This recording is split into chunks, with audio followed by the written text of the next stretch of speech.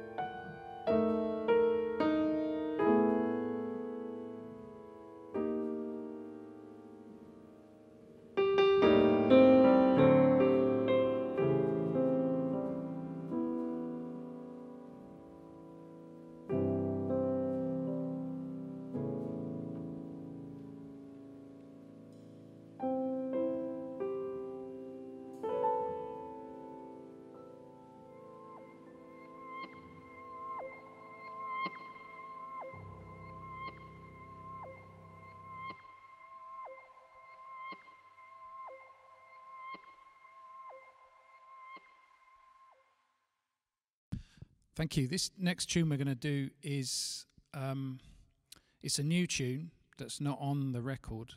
I wrote it not really with a title in mind, because I wanted to write something optimistic, and it feels like we need some optimistic music these days.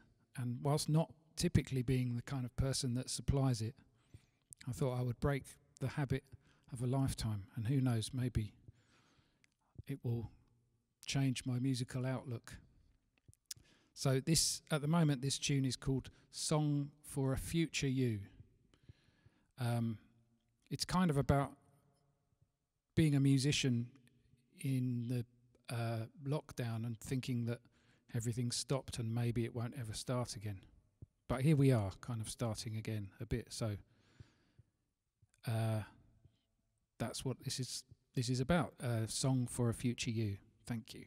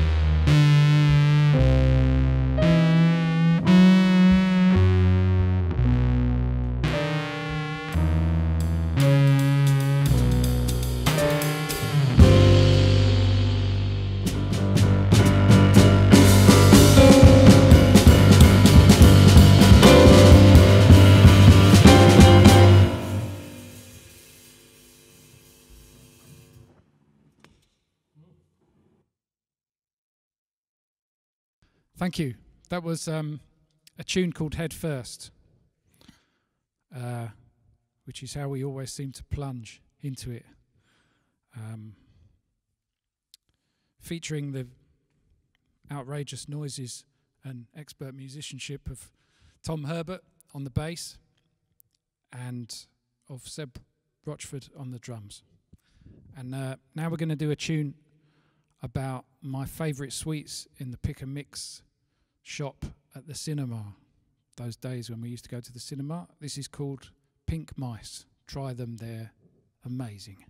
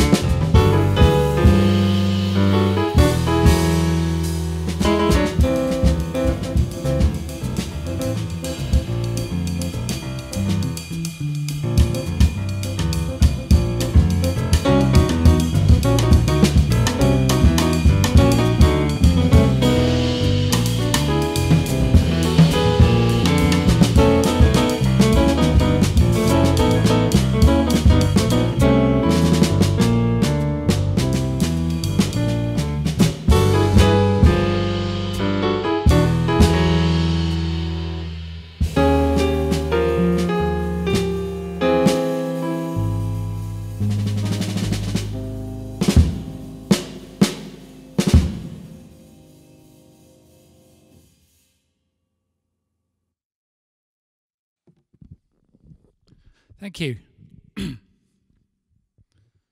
That was Pink Mice. I'm sure you can recognise the sound of pink candied mice there. We're going to do the last tune now, and it's called Matcha Mind. And it was written, I think, kind of inspired by watching or being present at a Japanese tea making ceremony with green tea in Kyoto, which was a fantastically sort of balletic, if that's the word, balletic and memorable experience, and certainly what's the word? It encourages patience in people, I think, which is probably a good thing. So sorry about these gaps in the announcements, but I guess that's all part of it. So this is Matcha Mind, and thank you for having us. Thank you to B Music and Jazz Lines. Thank you to Seb and Tom, and thank you to all my stuff for not going wrong.